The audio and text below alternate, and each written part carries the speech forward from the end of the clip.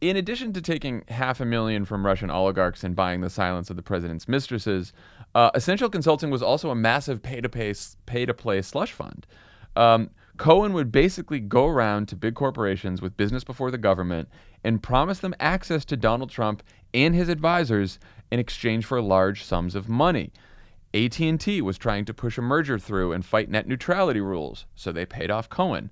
A big drug company called Novartis heard that Trump promised to lower drug prices, so they paid off Cohen. I guess, first of all, how common is this? Because, there is this relationship in D.C. where a lot of companies pay people they believe to be close to a president to sort of get advice, and it falls short of the legal definition of lobbying, but it's clearly trying to purchase some sort of influence and access. Well, I think you're hearing from a lot of seasoned Washington hands and reporters who've been around the block and dined at the Capitol Grill multiple times saying this is just how things are done. How things are done is terrible. Yes, that's kind of true, but it's also not really true. Because yes, there is a lot of there are a lot of people who go around and oversell their access to pretty naive corporations and foreign entities about what they're going to be able to deliver. And so that does happen. But what is different here is a couple things. One, the amounts of money we're talking about are pretty extreme, right? Like, so I think to say that Novartis, who ended up paying $1.2 million, I believe, over time, that is an amount of money for one individual that is pretty unheard of in how quote unquote lobbying is done. Apparently it's way more than Novartis paid any of their lobbyists. So you look through all their lobbying records, and even like the most expensive lobbying firm that they hire, it's nothing compared to what they paid Michael fucking Cohen for one meeting. Yeah, so that's alarming, or at least it suggests something untoward.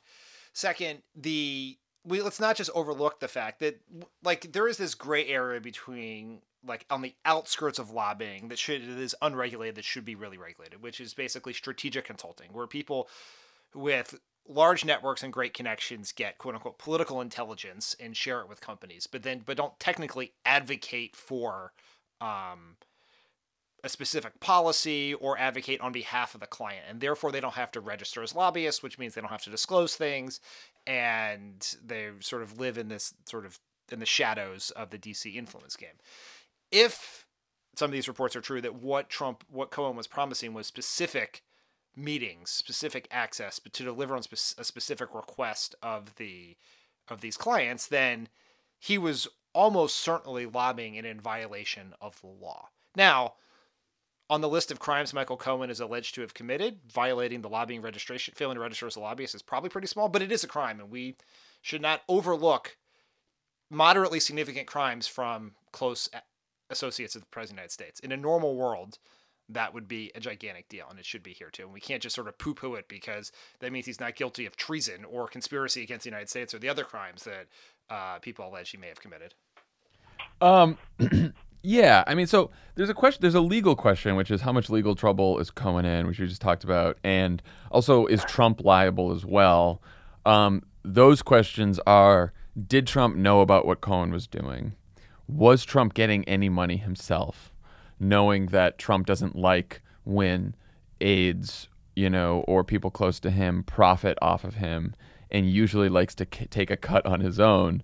There's a lot of questions about, whether Trump, A, knew about this, and B, was getting money himself. So that seems like that's the Trump liability. There's also a larger political question here, which is, how drained is this fucking swamp, right? I mean, this president, up till like the weeks before the election was talking about Hillary Clinton being bought off and draining the swamp in Washington. And it's become so fucking comical at this point that now we have, in the Trump administration, the biggest companies and richest assholes can just pay off Republicans to get tax cuts and special favors, while most people's premiums are going up, the cost of their prescription drugs are going up, AT&T's jacking up their phone bills, their internet isn't free anymore. And, these people can't afford to pay a bribe to some dumb shit mobster lawyer who's friends with Donald Trump. And they can't afford to make huge donations to pay off politicians. And that's the government right now. And to me, that seems like that's something that Democrats can go out there and run on. What do you think? Yeah, that's exactly right. Donald Trump ran as a populist reformer and has governed as a corporatist crook. And Democrats have to make that case. What is happening in Washington is all tied together. We've been saying this for a long time. The argument from Democrats should be you're running against the chaos and the corruption in Washington and Wall Street. And then you have like literally a phone book, if everyone remembers what a phone book was, of data points to point that back up. So I think that's what they should do. This Cohen thing is one more example of that, and we should use it because it says something about what is happening in Washington and why we need change. And Democrats are the change this time, which we were not last time. So we can more enthusiastically grasp that change mantle than we were able to do in 2016.